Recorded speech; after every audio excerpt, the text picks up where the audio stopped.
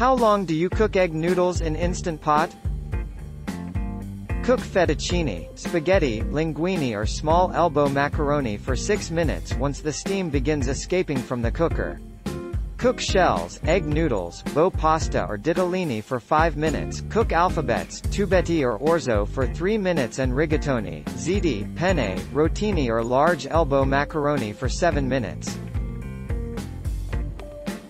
Can you cook noodles in an Instant Pot? Put pasta, water and salt in the Instant Pot.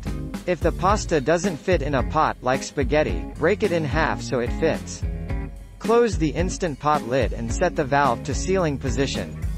Press the pressure cook or manual button and set the time to 1 minute or 2 minutes if you like softer pasta. Can you cook pasta in Instapot? You can also use your Instant Pot to cook pasta, however, there is no way to ensure it will come out perfectly al dente. To cook only pasta in an Instant Pot, follow these instructions. Place the dried pasta in the pot and add water until it is just barely covering the pasta about half an inch above, at most. Don't forget to subscribe and hit the bell notification for more of these videos.